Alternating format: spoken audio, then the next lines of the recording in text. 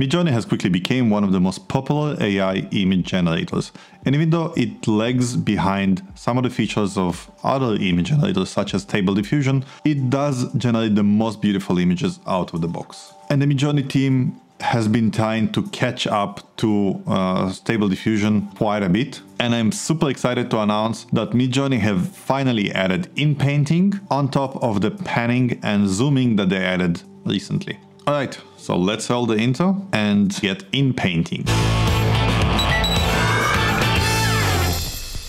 Okay, if you haven't watched my previous Midjourney videos, be sure to watch them. I will link them right here or here. I teach how to go from complete beginner to a pro in Midjourney, and that should be the video you watch before you watch this one. As you might know from my previous videos, if you want to use Midjourney and other AI algorithms, you can jump into the Hacking Modern Life Discord server and use all those algorithms there, as well as chat with other people, ask questions and share your experience. Let's jump to the computer and start inpainting. Right, first, in order to change the prompt between different image generations, we need to enable the settings remix. We do that by typing, making sure we're choosing the Midjourney bot, and make sure that remix here is enabled. Once remix is enabled, let's start by generating a simple image. Let's say, for example, imagine a unicorn on top of the Swiss Alps, and I'm gonna add an aspect ratio to make the image wider. I think that one came out very nice. So let's upscale number 2. And once we upscale the image, we get those 3 vary buttons in here. The one we're interested in is vary region. Once you click on that, you have a new window appearing inside Discord with a prompt here. If the remix wouldn't be enabled, we wouldn't be able to write a new prompt here. I want to take that area here and turn it into Volcano. And now what Midjourney will do, it will take the area it marked and will regenerate that area based on the existing image with the new prompt. The rest of the image will stay the same, but that area will become an erupting volcano. Maybe I will redo that. Maybe I'll turn that one into an erupting volcano instead. So let's take it like that. Unfortunately, it seems that Midjourney in its inpainting is still not perfect, but this is literally the first step in that direction. So give them some time and they will get much better at it. I did succeed generating some very interesting results with the existing version already. Alright, that is much better. So let's take, for example, number 2 and upscale that one now. Okay, we have the erupting volcano here. We have the zoom in, zoom out buttons on the bottom.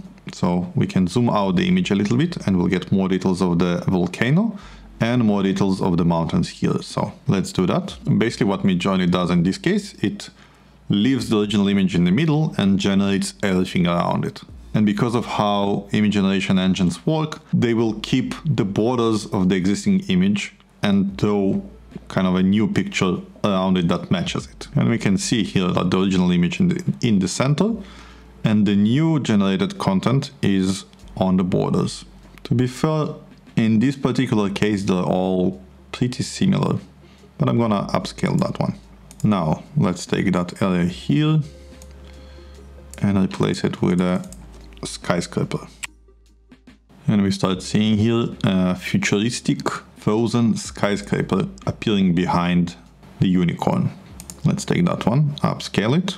And now we can use the pen buttons to generate additional areas behind or in front of the unicorn. In this case, I choose to generate what's on the left of the unicorn. Now, when you pen, because we have the remix enabled, Midjourney asks us what new prompt you want to use. In this case, what we actually want to use is what will be generated in the panning, maybe frozen Swiss Alps. And now Midjourney is trying to extend the image while maintaining the same style and adding the prompt we just added, so frozen Swiss Alps, to the left of the image. And once the image is generated, it combines the newly generated part with the existing part.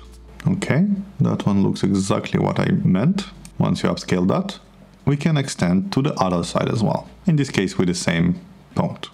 And there you have it, a beautiful panorama of a unicorn with a futuristic skyscraper and an erupting volcano surrounded by frozen Swiss Alps. Alright, I hope you enjoyed this video. I'm personally very excited about inpainting in Midjourney, and I'm looking forward to seeing what else the Midjourney team will come up with next. I, however, has been using Stable Diffusion a lot, and I'm working on a detailed tutorial in multiple videos about Stable Diffusion, so if that is something that interests you, be sure to subscribe.